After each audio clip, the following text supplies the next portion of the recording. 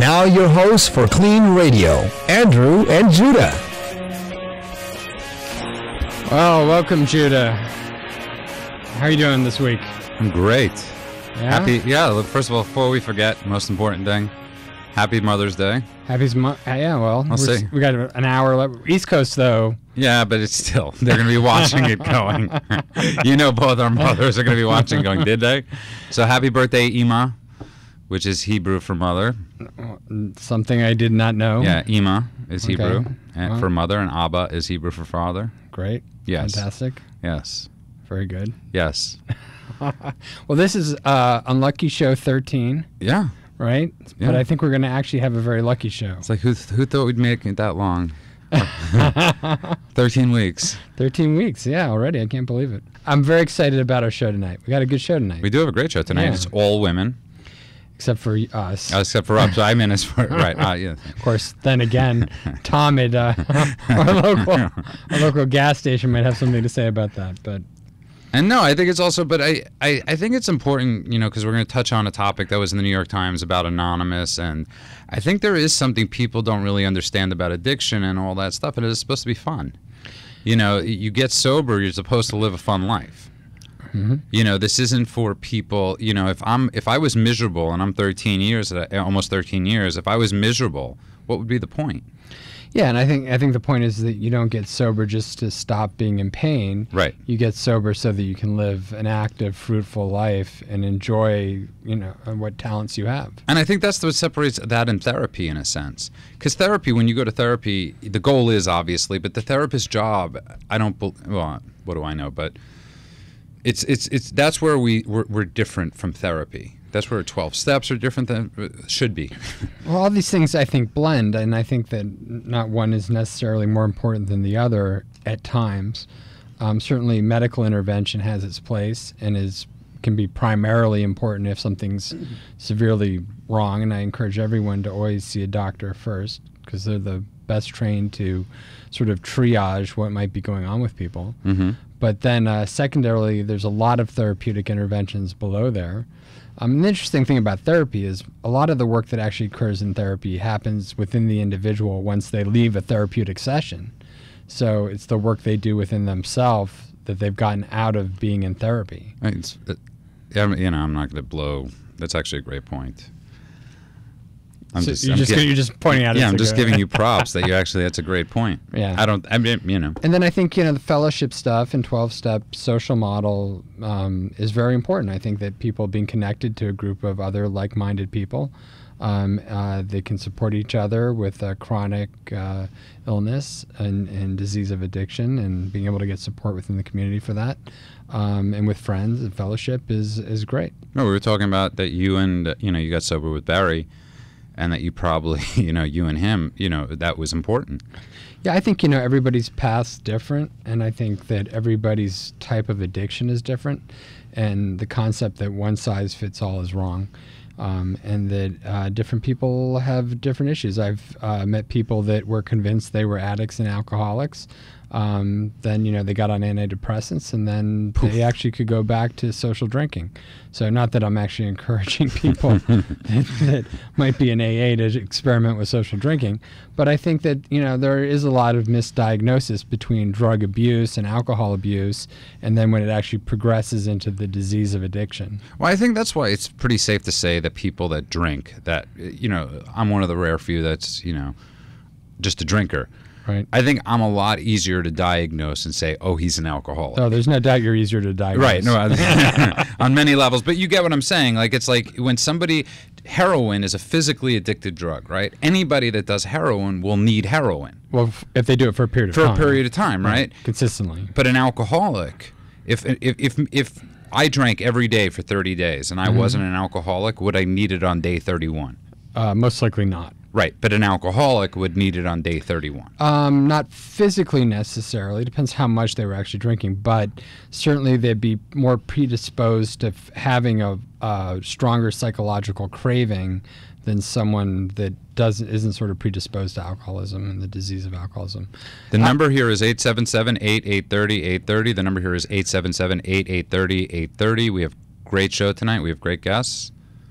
Yeah, we have Suzy Mccoppin. Mccoppin. I'm going to get her name right before the end of the night.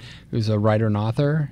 She's actually writes for Playboy.com. Ooh, baby. Yeah, and we'll have a lot of interesting stories with her. And then we have Amber Tozer, who's a great comedian. She was on Last Comic Standing before she got sober.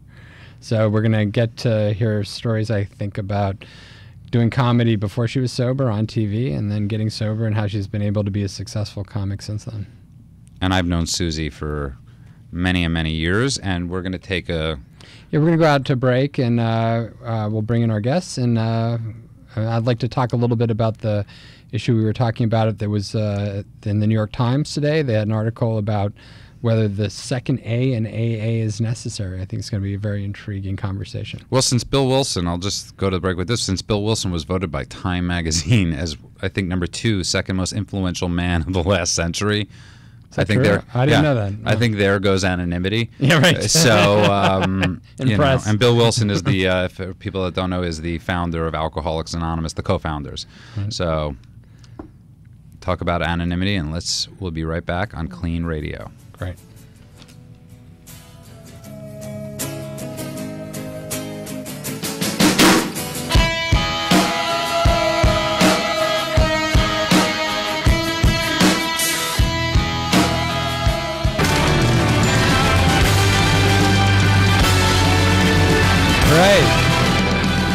Welcome back to KLEAN Radio. It's Klean with a K. I'm here with Judah, and you can reach us at 877-830-830, 877-830-830. Something really funny. I'm on the phone with my mother the other day, and she needed my... That is funny. She yes, and old baby. It's so unusual. Yes, and she needed my email address. So I said, you know, it's Judah at Klean Center, and it's right. Judah with a K. I mean, Klean with a K. Klean with a K, and she's like, yes, I listened to the show. Are you going to give me the number now too? So the number here is 877-830-830, and we have our first guest in the studio. Ever or for the evening? No, for the evening. I was so excited. Suzy Mccoppin, is that correct? Yes. Occasion. I'm always getting O's and whatever. He has a hard time with names. I'm not good with names. It's like one of these things. I'm terrible with names. And certain words. Like back. But your cock back, is huge. Yeah. Like, right out the gate, baby. Right? That's how I do. Wow. So Suzy, so that everyone getting into. So Suzy does write for Playboy Radio. Right. So tell us about that. Suzy, you're a writer. Yes, indeed. Yes. And you write for Playboy. Also true. Right. You want me to just be extemporaneous? Yes, please. Okay, but no cursing? It is radio. We're go by the 7 Our words. engineer's standing there with his finger on the button, so. Yeah. Can I say crap? Yes, you could say crap. Crap is underrated as a swear word because it's just so ridiculous. You're bringing well, crap back? You know where crap comes from, right? Talk to me. Thomas Crapper, who invented the toilet. Oh. So. Well, what an homage to him. It is, right? That makes Isn't a lot that of nice? sense. You invent the toilet and they make your last word after the... Duty. The duty. Yeah. So where was I? Duty. You're going to tell us about what you do. Oh, okay, right. So I wrote a book with a girlfriend, and we decided to send an excerpt to Playboy in the hopes of having it published. And they said, oh, we love it. We want to give you your own column. Huh? So I'm awesome. Read between the lines. And then, so they gave me their... How dare you, sir? They gave me my own column, and then that kind of that sort of morphed into like being an online personality. Right. I actually bought the Playboy with her first column, you know, because she asked me to. And right, because Judah's cheap, so for him to go out and buy something, it must have been good. And not because I'm Jewish, right? Because I have no money. Just want to make sure people don't think that was an anti-Semitic joke. I just happen to be cheap because I have no money. Well, you know, it is what it is. Stereotypes are there for a reason. Oh. Anyway, that's getting back. Yes. Awkwardness. So I love Jews. It was a great article, by the way, and I read the magazine, and it was all I really did with that Playboy. Enriching, and now it's under your mattress. And now it is saved. When I was talking to him before the show, you ever see that show Pawn Stars with a PAW? My mom's on that. Your mom's on? No, Oh. the other one. She's on hardcore porn, because that show's filmed out of Detroit, and Is it? Suzy's from Detroit. Out of Detroit myself. Oh. And you see what you remember from? I've known Suzy for 12 years. Go way back. And How could I didn't think anybody could have known Judah for 12 years. it's when I first got sober. I didn't say we kept in touch. Right. I would periodically road. bump into Suzy. Right. I used to call her Julie for the first 4 years I knew her. And she never corrected you? I think she had given up. I think I was drunk. I was so Like, sounds good. I was so a ghost to her Disdainful. anyways. No, you were not. Yeah. He was such a boob to me. Yeah? That's so funny because for the last 5 minutes I've been thinking, how do I describe Judah, early Judah, without swearing? And I This came is- up with boob. Boob is perfect. Thanks. And this is fascinating. Oh, good. I'm glad you're Yeah. fascinating. I absolutely want to know what Judah was yeah, like. he was just. Can you say Douche? Audige? Well, yeah, I Well, think like- we're We'll getting find that. out. We'll find out. Well, no, they have commercials that talk about douching. So why can't you call Yeah, somebody? we're just doing Yeah, Shout you know, I think Right. we're marginally cutting Yes. the line here. That's what we do. We're So edgy- yes, edgy I had a minute sober. I had and I was nothing but pleasant. Yes. I think he anticipated I did. that I was an a-hole. I did. Right. And preemptively, even in the face of contrary action, Uh-huh. and and we've worked through our differences. I think that's a great. That sums it up. Yeah, I was nailed it. being preemptive, without a doubt. When you first get sober, you live in. You could be a little fearful. Right. You don't have alcohol anymore to talk to a girl. Not that it Right. worked when I was, but to even just like think Numb you the pain. can, it wasn't there to numb the pain. Right. Well, Suzy, we've been having this ongoing debate whether or not Judah's girlfriend really exists or not. Oh yeah, So- people say that about my boyfriend, like Loch Ness Monster. We Oh, should yeah? get them together. Yeah, we should. They should. The fake Anson. Fanson. Fanson. So do you think Judah's girlfriend's real? Yeah, it was weird because you mentioned it back there. I was like, Yeah. what? Who? I mean, not that he. I mean, I'd hit it, Yeah. but I've just in all the years I've known him, I've never known him to be betrothed to another. Oh, it's a long time. That's, Your mother's gonna love this show. my mother Judah. loves this show. Show 13. Every week, it's like I'm getting like I'm getting therapy. Therapy, right? People are dissecting. Today we have a beautiful woman sitting next to me, talking about me being a boob. Yeah, your mother's How like, who she's- was that girl? How she's never seen me with anybody. She was not Jewish. I don't care for her. She was not Jewish. I don't want her in this house. And this is great. You're talking about me being cheap. I have, let's say I don't have a girlfriend, which I do. I would never get one after this show. Or you might lose one. I might lose one show. after the show. Tommy at the gas station, you are my best shot.